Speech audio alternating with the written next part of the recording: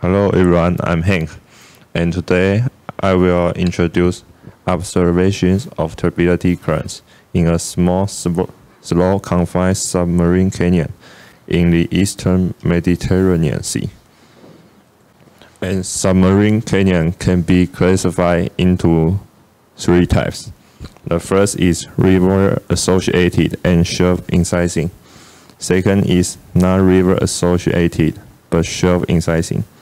And the third is not shelf incising and river associated.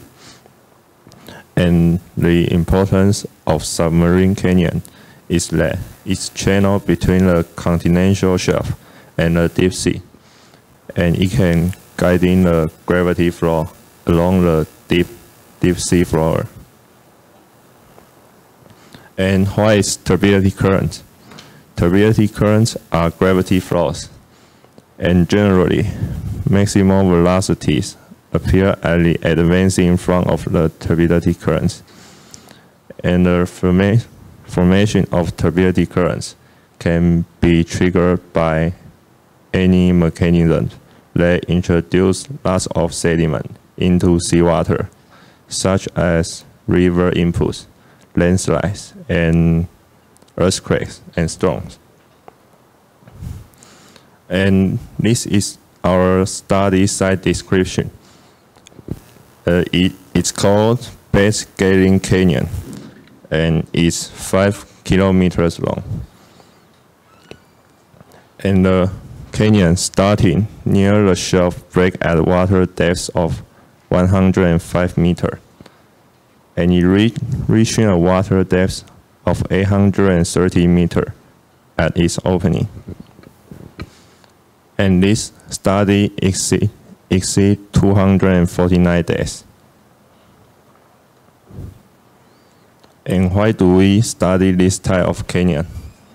This canyon is the type 3 canyon, and I just mentioned.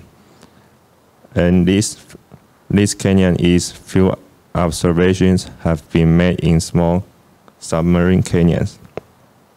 And we want to know if the temperature, salinity, and other changes during turbidity current in small canyons are similar to those in large canyons.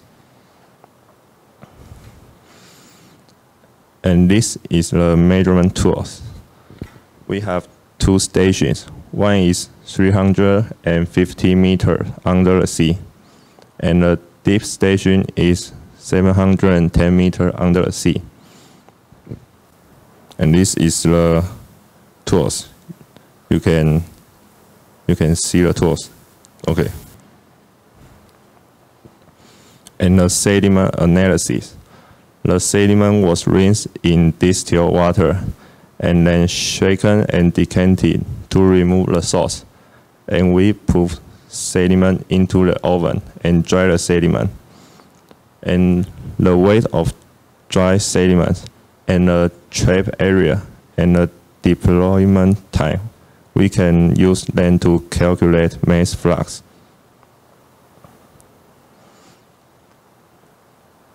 And the turbidity data from the OBS sensors was converted to suspended sediment concentration, and it's a concentration unit.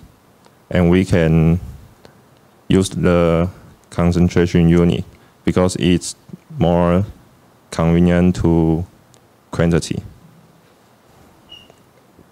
And this is results. And the figure is about 249 days measurement. And this is autumn. And in the autumn, the temperature is stable. And this is winter. And the winter have two storms, and the temperature was fluctuated. And we can find the highest temperature and the lowest temperature. It's both happen in the winter. And the spring temperature is also stable.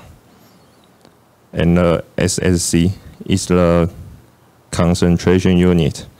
And the mean value of the SSC is highest at the at winter because of the storm.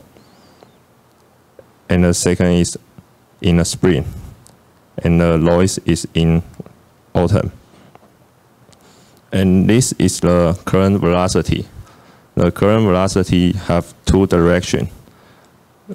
A direction is downward and the direction is upward. And we can find the max downward velocity at the gray area, and the max upward velocity at the gray area too. And as deep station is similar to the shallow station, in the autumn its temperature is stable, but in the winter the temperature is variable because of the storm. And the SSC in the winter is very high, and the velocity and the highest velocity is also found in the gray area. And we can know that the storm can trigger the turbidity current.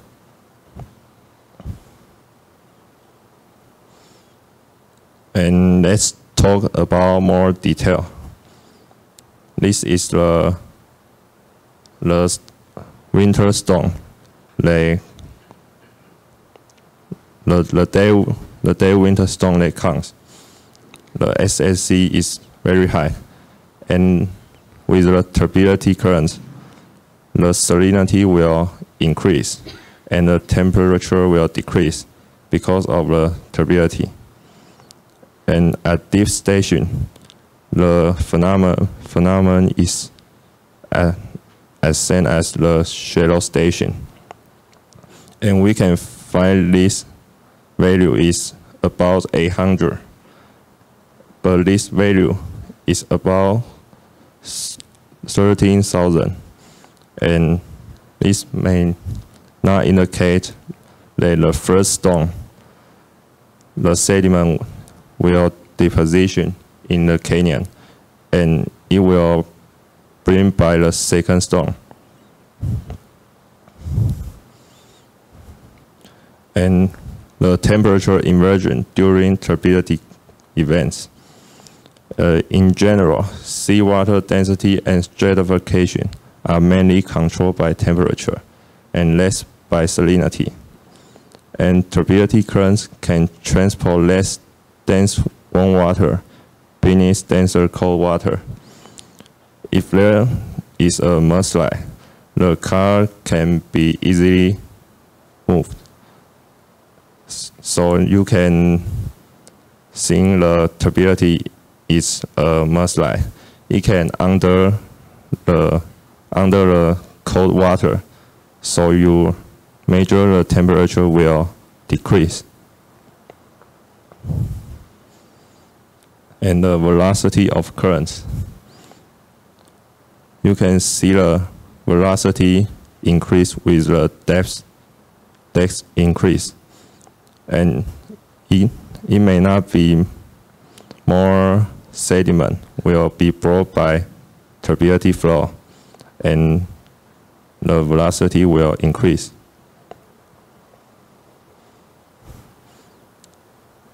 Its conclusion. In a small canyon, the variation in temperature, salinity, and other parameters brought about by turbidity currents are similar to those observed in other larger canyons. Second is turbidity can make the temperature decrease. And third is storms can lead to turbidity currents. Thank you. How you choose this paper?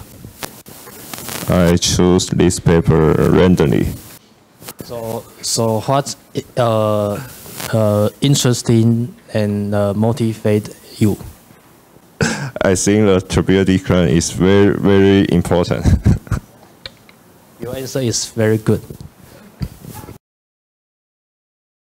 What is the most important message you think this paper want to tell us? I think it's the temperature and the salinity variable brought by turbidity current. I'm curious about where did you find your background picture? It's a good question. Found this picture on Google. Oh, okay, thank you. What is turbidity? Turbidity. You say just turbidity, right? It can be many things, and it's very easy. I think turbidity just a unit. You can Google and then ask me. Okay, thank you. Maybe like you can explain the tools that you use. There is a picture. What should I say? How do you use this tool to get the information that you need? The sediment trap is to get the sediment, and the turbidity meter is to calculate the turbidity, and the thermometer Temperature, I know. Yeah, you know. Okay, now I know. Thank you. So actually, I wonder if this class has taken any course from Professor James Liu. So in my view, this is a very interesting paper. So as geologist, I think this is very interesting. But you did not really mention what's the most interesting part of this paper. And although I know these image, they are really nice, but this is not how a submarine canyon will look like. Sorry. Yeah. Okay. So actually in submarine canyon, you will not see any of this. No, it will be, everything will be turbid. You can't see anything. We know that because we used to put ROV into submarine canyon and we saw nothing. All right. So the submarine canyon. So first of all, here, this introduction, because submarine canyon is a big topic in the marine geology of Taiwan, there are actually many papers regarding submarine canyon. And I would say that instead of these keywords, you should look for image that help you to explain what is river associated and shelf incising. It's easy to find image because in Taiwan, we have a lot of submarine canyons around us. So most of the type you mentioned here, they can be found around Taiwan. If you don't know where to find, you can email me. Sorry, I will be away for cruise. But these images, they are easy to find, and there are papers about it.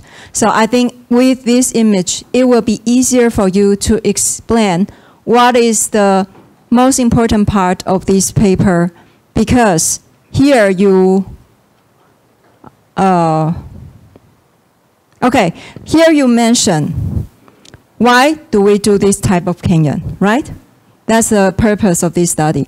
Actually, this canyon is a very small submarine canyon, a very, very small canyon. However, it delivers a lot of sediment to the deep sea, but it's not connected to rivers. So what is the mechanism? So that's the most interesting part of this canyon. They are small, but they are super abundant around the world. So that's the reason why it is also important to study small systems. So that's the most important thing. So in this case, it would be really good if you can enlarge the map here, because if you enlarge, and actually I don't know where it is. Did you mention where it is? Where is this place? In Mediterranean Sea. Oh, okay, I don't even see it because it's so small, I can't tell where it is. So you should say where it is, and when you want to express how small it is, you should enlarge this, enlarge and enlarge and enlarge until we see it, because it is a super small system. And yeah, so the map is too small. And furthermore, you talk about you have 2 stations, but I don't know where they are. Is there a map showing where they are? Where are the stations? Are these two the stations? Because this is a canyon that they study, right? So this should not be the station. They should be here. So where are the stations? There must be maps. So you need to show the map. Okay. Yeah. And like for example, like Chewy asked, although we know, I hope you know what these marine instruments are for, but as a friendly speaker, what you can do is, okay, this is for collecting sediment. This sounds stupid, but you can say that, okay? For example, what is this for? ADCP, what is it for? Speed. Yeah, current velocity, right? But not all of them know that, so it would be really nice if you can explain this, okay, using keywords. And then comes the presentation of these multi-panel figures. Because they are sort of complicated, the first thing I would do is make sure they are really large. Really, really large. Okay? And then you realize that in every figure, like this one and this one, you actually have two lines with different colors. I don't remember if you explained the different colors. Did you? Especially this one. This one, because this one is so complicated, and you have put it so small. When I was sitting there as a middle-aged woman, I can't see it, sorry. So this is simply too small. So next time, make sure, so one strategy is, even if it's a multi-panel figure, and they all tell different story, different parameters, right? But maybe what you can make people more easy to follow your talk is to show one panel each time, instead of multi-panel, because it's so busy. And you have to show the x-axis. Where is the x-axis? No, right? You were saying, oh, this is autumn, this is winter, blah, blah, blah. But what you actually should do is put the x-axis here. Yeah. And then it would be really great if you can print keywords, like when is the time of the winter storm? Can you put keywords like a winter storm here? That will help us. Okay, and then this one is nice because this is what turbidity current will look like in the deep ocean. However, turbidity current has some strict definition. If you want to know detail, you have to ask me. It has some definition, and it is a very unusual transport mechanism for the deep sea. Very, very unusual, but very common. So, and I will actually use the nice photograph in your introduction to explain what is turbidity current instead of in discussion. Okay? And this one, is it horizontal or vertical velocity? Which one? Horizontal or vertical? Horizontal or vertical, then you should say that. Okay, because that's different things. Okay, so I think overall the content you should be able to handle the content. Based on what you present, you understand the content, but you need some more basic information regarding the unusual thing about submarine canyon and turbidity current in order to let the audience know the interesting thing about your story. Okay, so hope to see improvement next time. Hank, thanks.